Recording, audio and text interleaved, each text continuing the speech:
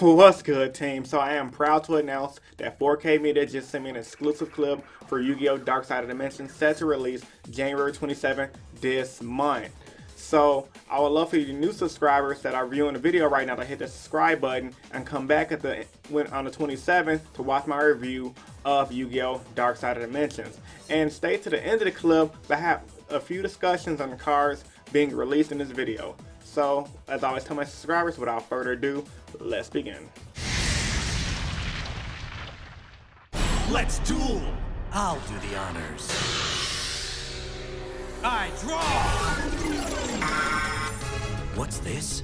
I can summon my high-level monsters without paying any cost? Correct. In this duel, you won't be summoning monsters in the normal fashion.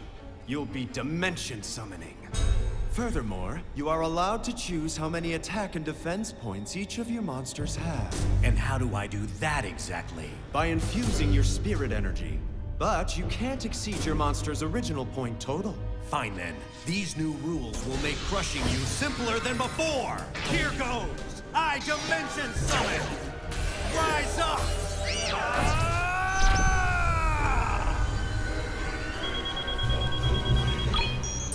Crystal Dragon!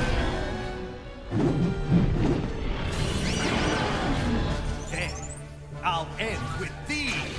I see you've spirited your monster's attack points to the max, but there's something you should know. In a dimension duel, if your monster's destroyed, you don't take battle damage. You take damage equal to its attack points.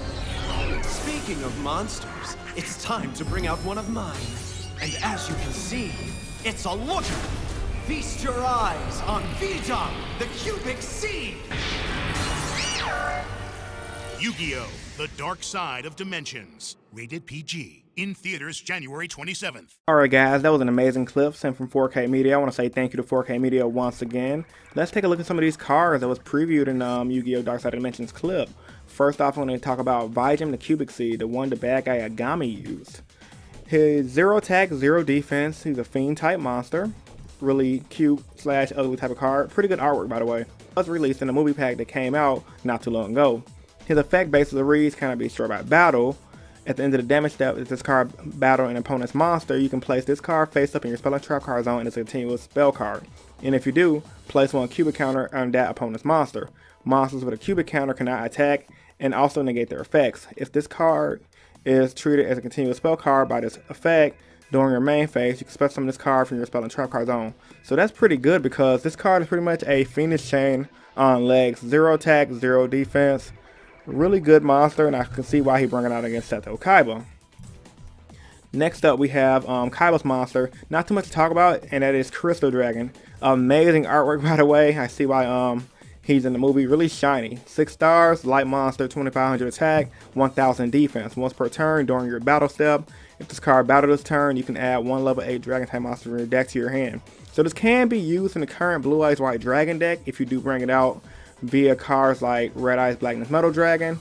But with that being said, it's not that great. It's a little inconsistent in the current meta, but for a TV show card, it is pretty amazing. So this was like my mini review for Crystal Dragon and Vijim Cubic Seed. Cannot wait to go see the new Yu-Gi-Oh! Movie set to release January 27th. And you guys can also go down in the description and buy your tickets for the Yu-Gi-Oh! Movie. So as I always say, if you're a new viewer to the channel, I would love for you to subscribe for more Yu-Gi-Oh! Content. I upload mainly 3 days a week, Monday, Wednesdays, and Fridays, and I might have a video uploaded here and there. So this is Chris from Team Innovation, and I am signing out. Peace, guys, and stay innovative. Deuces.